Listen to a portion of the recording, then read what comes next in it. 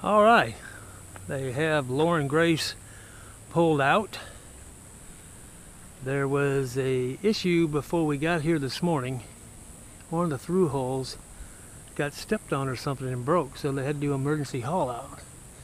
We weren't planning on doing the haul out till tomorrow, but they did one today because she was taking water. So now they're trying to find a through hole to replace it so we can do the sea trial. That may or may not happen. We're here at Barber Marina, down here outside of Orange Beach, Alabama, doing the survey on the 42 Jefferson, 1987. Let's take a look and see what we got.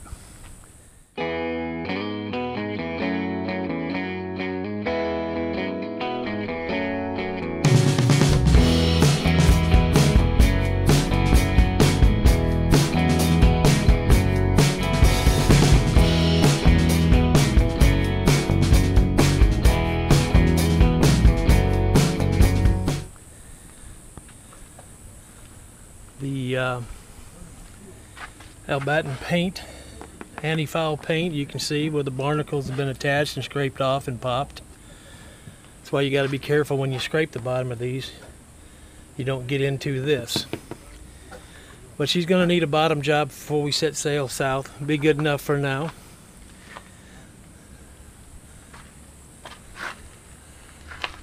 You can see you've got your intakes here for your air conditioners, your wash down.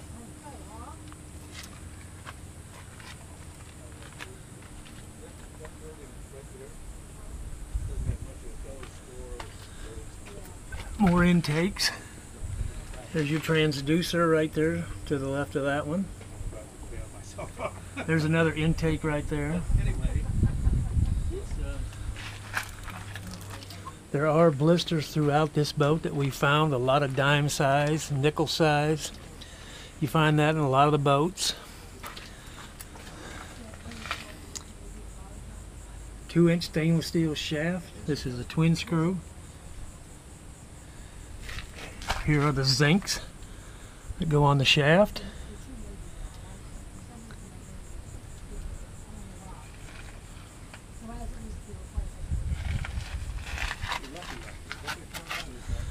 Here's your rudders. These also have zincs. Here's your zincs for your bonding for the back of the boat. Trim tabs. Platform seems real solid.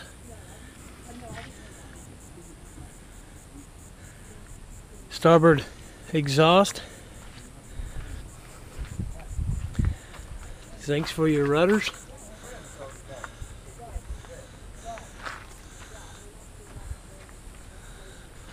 So she's up on the sling. They're going to see if they can find a through hole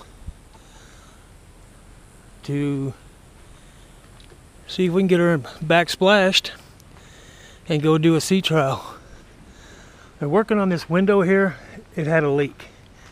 And there is going to be some issues inside with the wall panel leaking and a little bit of delamination in the wall. As far as the laminate goes, can be fixed, not a big deal. There's your grill up top. There's your isinglass in the back canvas. It's getting a little bit cloudy, but for what we need for an enclosure, I think it'll do us fine for a while. We'll usually have that unzipped anyway unless it's raining or cold. It's got strata glass up on top. There's a starboard door. Controls inside. Rub rails. The anchoring system. You've got a plow anchor, 280 foot of 3/8 triple B chain. There's your V-berth lights.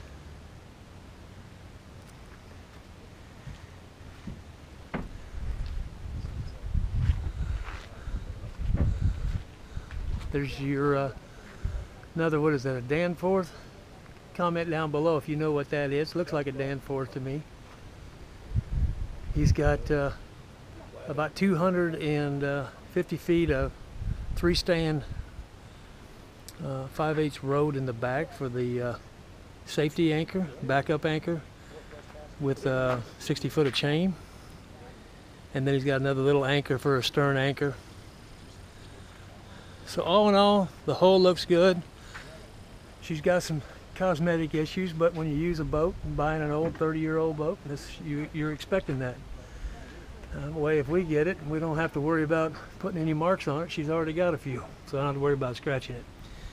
But when we haul it out, we'll have all this stuff fixed, and we'll put a new bottom job, and she'll be fine. One concern we have is how we're going to address the blisters. So, one of these things, when you go and look at a boat, just finding one that's in good shape for what you want to spend is tough. And then when you get it out of the water and start doing the sea trials, then you find out what's really wrong with her. Our surveyor's here. He's currently inside working what he can do on the top side, dockside survey. And they're trying to get the size of the through hole, see if we can get it. And get it replaced and get her back splashed. This was an emergency haul out. The normal price, I believe, at this marina is I think $11.50 a foot. So this is a 42 footer. So do the math. That's just the general haul out. Emergency haul out is $15 a foot above that. So you can just imagine he spent $1,000 just hauling her out today. And fortunately for us, we won't have to pay for that. The antenna up on top's a big Garmin 72-mile antenna, and we'll show you the gear later. That's it way up there, and that'll rotate up there. The dinghy's up there with an electric davit that will splash the davit up there, so we don't have to worry about having it in the swim platform. Or if we go to a marina, we can put it up there and not have to worry about taking it off, getting in the way, going to a marina or whatever. But we will tow it eventually back behind us unless we're doing long sails. So anyway, that's what the bottom looks like on a 42 Jefferson 1987 model. Hope you enjoyed this part of it. Next time we'll do the sea trial, show the inside. All right, Darrell and Kim here. Kim's over there talking to the broker, Mr. Barry with Massey Yacht Sales. Done us an excellent job. Found us 2 or 3 boats. So far so good. So this is boating life. Don't get in a hurry to do nothing. So till next time, stop the madness, start the adventure.